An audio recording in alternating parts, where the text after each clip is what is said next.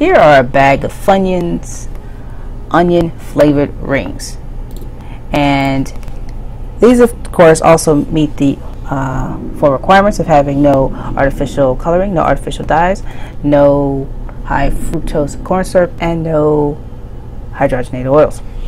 These are really good. I'm sure a lot of people can attest to that. But that's pretty much it for this video. There's not really much more to say. So that's it. Oh, I like the fact it's got some level of potassium in there. It's not like a whole lot. It's got more sodium than anything.